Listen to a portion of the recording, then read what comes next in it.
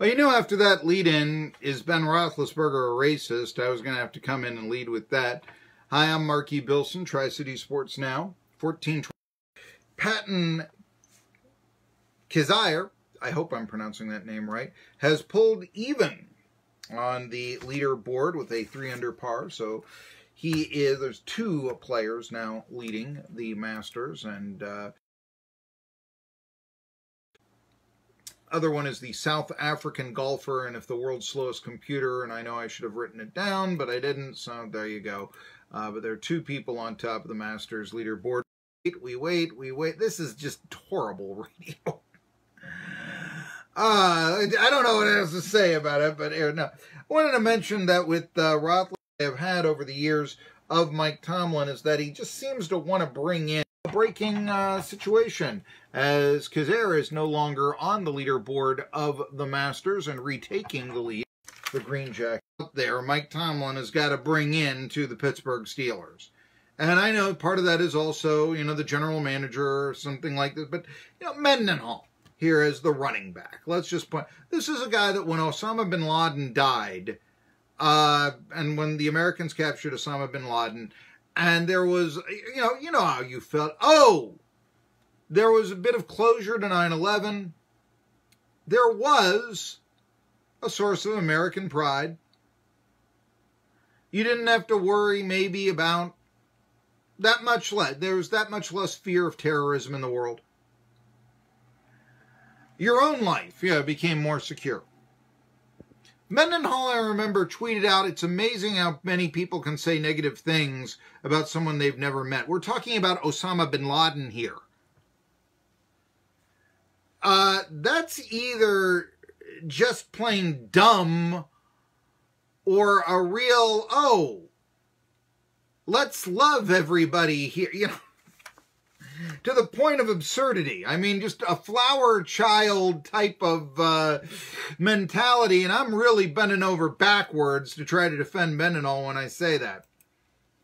Anyway, now he has come out, and, with all the circumstances with Ben Roethlisberger and, Antonio Brown in the feud, I do have a problem with bad Ben Roethlisberger good.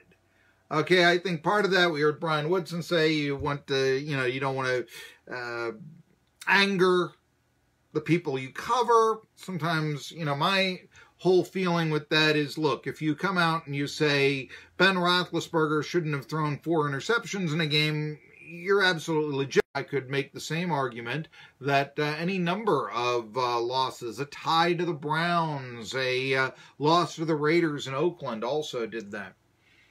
This is what Rashard Mendenhall, the former Steelers running back, who himself had a pretty costly fumble in, what was it, Super Bowl 43, had to say. All right, I'll end the mystery. B, in other words, Roethlisberger's racist, and Antonio Brown's black. He had to catch balls from a racist quarterback. Every honest player knows it. It's not a big deal.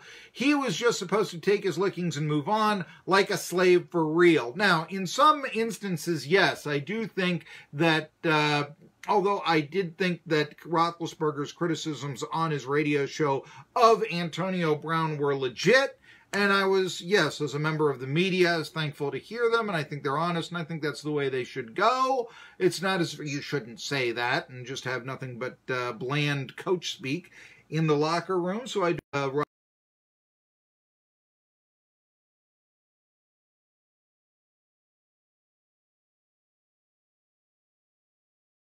Roethlisberger's turned over a new leaf.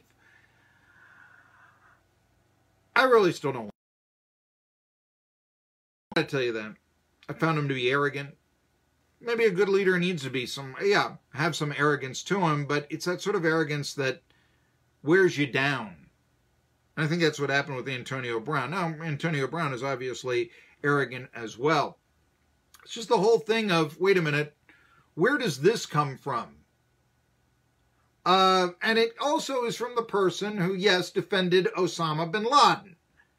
Or at least said many years ago, geez, it's amazing how many people can show such hate for somebody they've never met when the military...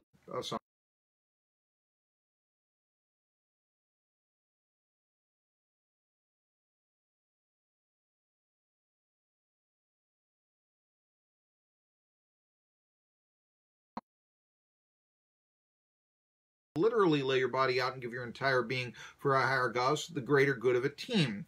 I would think that athletes of all races could.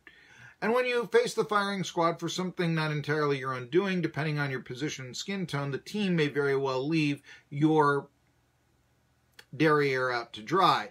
Think about what it would take to render Brown the greatest competitor of our generation. Okay, now that gets to be all this subjective stuff, and, you know, why is he a better competitor than Hines Ward? Why is he a better competitor than Tom Brady, really? Then that if Roethlisberger is racist, that he's been able to work side by side without these allegations coming forth for how many years, and for that matter, working for a black coach, that sort of thing.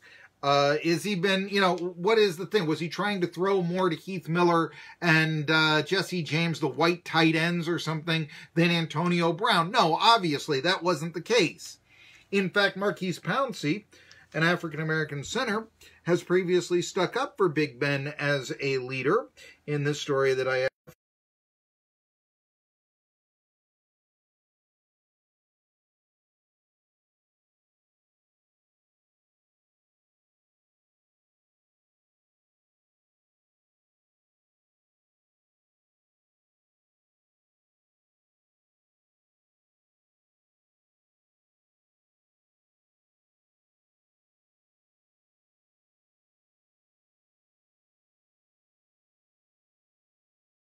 Racist without really, you know, explain this. What is it? What are we not getting? What do we see? I mean, if you make an allegation like that, give me a little bit of proof. I do think that the scarlet letter of racism is that he is a very arrogant person. He is a very arrogant leader that can, yes, snap a 6-10 team to go 15-1 as it did and win the Super Bowl the next year. It also caused a regression to 8-8 because after a while, the cracking of the whip does create some resentment and it doesn't work so well. And that's probably one of the reasons why over the last 10 years, the Patriots have been so dominant and the Steelers have been also Rams for a long, long time. It's going to be Roethlisberger's team. Buffalo take over maybe someday soon, and Kraft said that's not the way a good business works, and for that matter, I like the bird in the hand. And then Jimmy Garoppolo would go out to San Francisco, and although he did have some initial success, there is some questions about what's he doing, you know, is he, and yeah, you know, Garoppolo goes out with 41-year-old porn stars, Brady marries Gisele Bundchen. Okay, you do the math.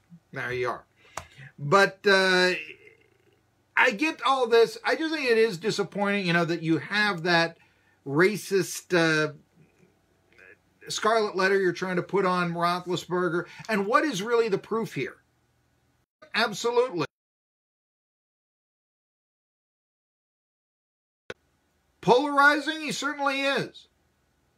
And again, you just ask yourself, why couldn't Mike Tomlin, the Steelers, I mean, the idea of character, of team chemistry, which was actually something that back in the glory days of the Steelers in the 70s was something that they kind of like, okay, let's look at the makeup of the people here that we are bringing in. Chuck Noll famously looked at the classes that the players were taking in college, at which point Terry Bradshaw once asked him, well, then why in the world did you draft me? And he said, well, you know, you did have a pretty good arm in that. And we thought we could mold you, and we know you're not a bad person. You know, that sort of thing. All right, so.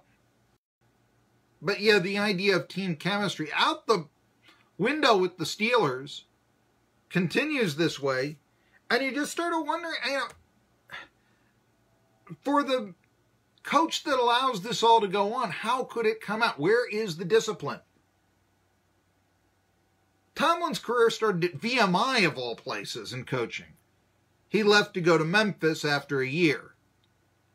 I've always wondered if maybe, just maybe, Tomlin, who went to William and Mary, and therefore this is how he has put his team together. And now it's coming back to bite him. That's my point there. Tri-City Sports now. We are at the end of the show. I would like to remind you that we'll have Josh Brown on Nakahoma Nation, 1:30 tomorrow, and also Jerry Bonkowski at 1 talking about the race coming up in Richmond. Game 2. It's a 4:30 start. We'll try having you a little bit sooner than that, but a 4:30 start for Unicoi County baseball today. Anyway, division, even with all this. Yeah, addition by subtraction. Brown. Believe me, there'll be some other friction as long as Ben Roethlisberger is there. It's not all Brown good, Roethlisberger bad, but it has gotten to the point of absurdity.